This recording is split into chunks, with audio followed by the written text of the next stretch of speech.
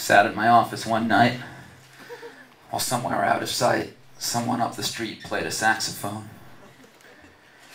My door slowly creaked open, and a dame stood there moping.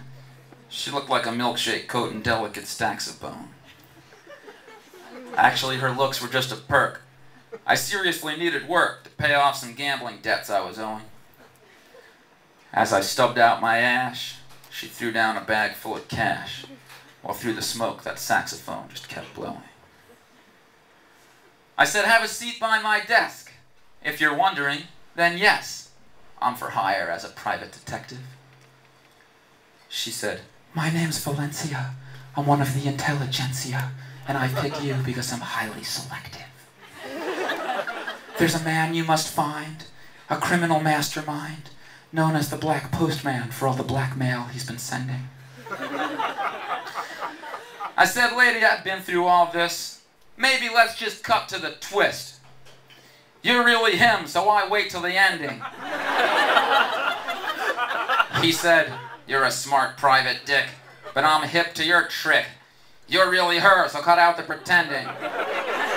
Just then the saxophone guy, who was me in disguise, burst inside with the gun that the sax hid. I said, "Your blackmailing days are through."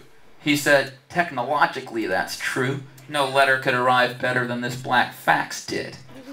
And so, rather timidly, I read the facsimile, and soon it was my goose that was cooking. It was a black and white photo of me alone, fucking my saxophone, at a time when I thought no one was looking. So it seems I had failed, because now I was blackmailed, and he took off with the dough in the sack.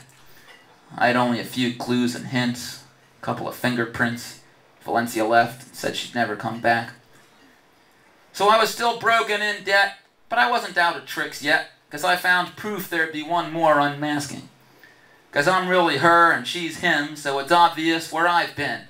And yeah, I made off with the cash. Thanks for asking.